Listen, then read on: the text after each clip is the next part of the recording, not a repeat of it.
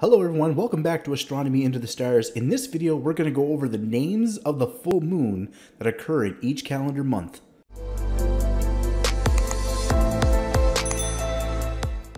The amount of time for the moon to go from new moon to full moon and back again takes about 29.5 days. And since each month of the calendar year has at least 30 to 31 days, there's always one full moon each month. Since each month has at least one full moon, there's a name given to each one of these full moons.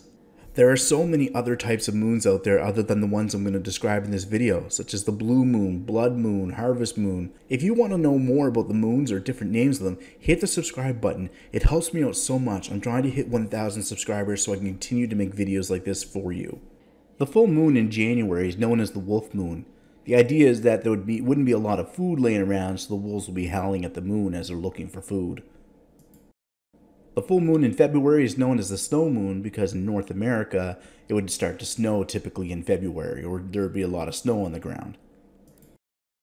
The full moon in March is known as the worm moon because the worms would leave a trail in the thawed ground. The full moon in April is known as the pink moon because of early wildflowers that would bloom in April.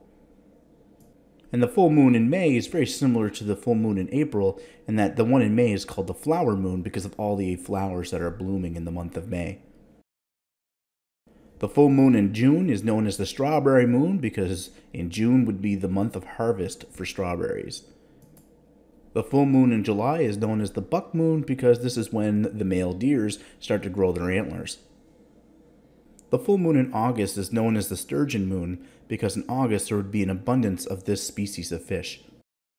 September is known as the full corn moon because this is the time of year in which corn would be harvested. Having the full moon at this time of year allowed farmers to finish their harvest late into the evening. That's why this moon is also known as the harvest moon. The October full moon is known as the hunter's moon because this is the time in which hunters would go out and hunt animals that have gained a lot of weight over the summer months. The full moon would allow them to hunt later into the evening. The full moon in November is known as the Beaver Moon due to the activity of the beavers.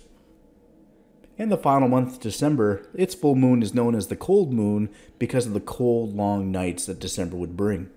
Thank you everyone. I'm going to post more videos about the different types of moons. Please hit the like and subscribe button to get notified of those videos. Until then, clear skies.